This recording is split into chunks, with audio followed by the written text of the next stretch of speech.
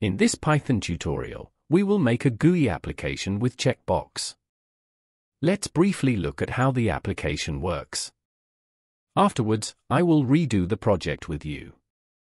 I enter name, surname and gender values. When I click on the button, a text file is created. The entered data is saved to a text file. Now let's start doing the project together step by step. To support us, you can subscribe to the YouTube channel and like the video. Let's start. I will transfer the PySimpleGUI library. You can transfer the library using this code.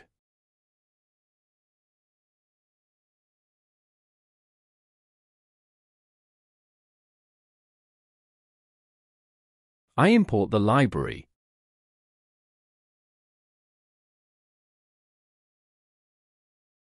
I will create a list for the objects in the application. I add text and input objects to the list.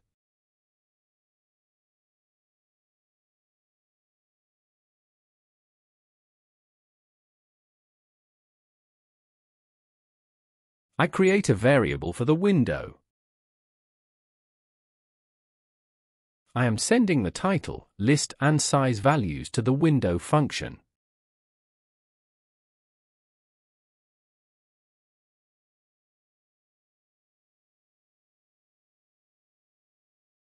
I create an infinite while loop with true. I need event and values variables. I match these values with the read function. You will soon understand how these variables are used. I print the variables to the console screen.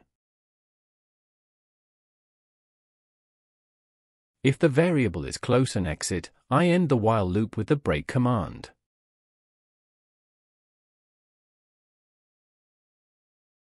I'm closing the window.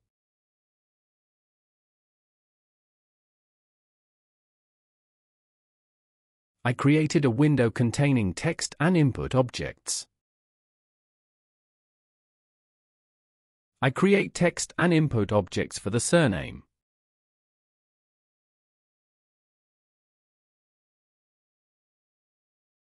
I added the objects for name and surname. Now I will add the checkbox object.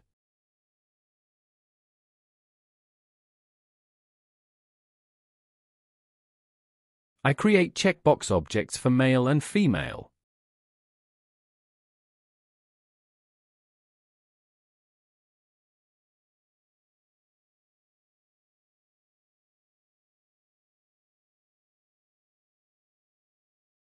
Checkbox objects have been added to the window.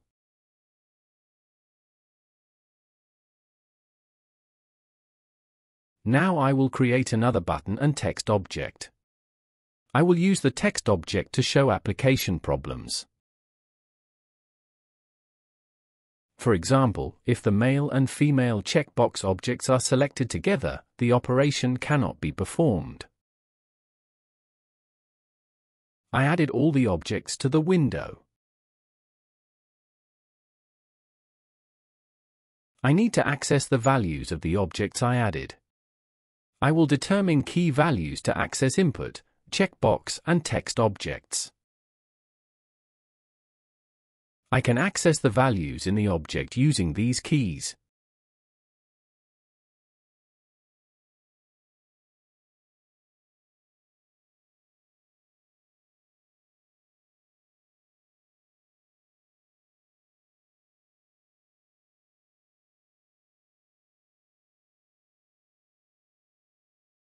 I create gender and X variables. I will set the gender variable as female or male according to the checkbox value. I will set the X variable equal to 1 in undesirable situations in the program.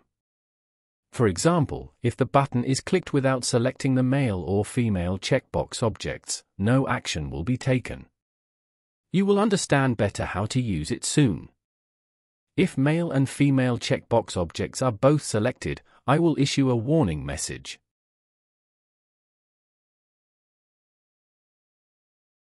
I can access the text object using the key value. I send the warning text to the update function.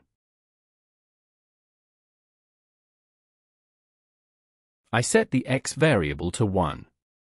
We will use the variable x in an if query in a moment. You can think of the program as a stopping variable. Let's test the application. I enter the name and surname values. When both checkbox objects are selected, the warning message is shown in the text object. If both female and male checkbox objects are not selected, I will issue a warning message again. I set the x variable to 1 again. Let's try the application. I enter the name and surname values. When I do not select the checkbox objects, the warning message is published in the text object. When I select both, the warning message is shown again.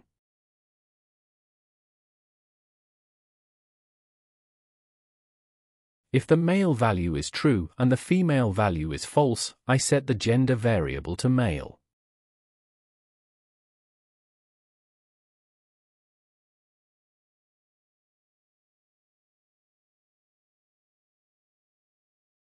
If the female value is true and the male value is false, I set the gender variable to female. If the button is clicked and the x value is 0, that is, there is no violation, I create a text file named employees. I can write data to the text file using the write function. I write the name, surname and gender values entered by the user to the file.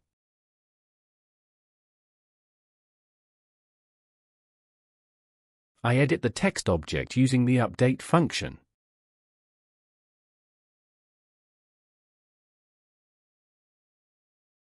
I set the gender variable to empty. Finally, I close the file. Let's test the application. I enter the values. The button is currently dysfunctional because I didn't pay attention to the lowercase letters in the values value. Make sure the names match exactly. I enter the values. When I click on the button, a text file is created. The data I enter is saved to the file. You can enter more than one data. In the next video, I will make an example of the radio element. To support us, you can subscribe to the YouTube channel and like the video.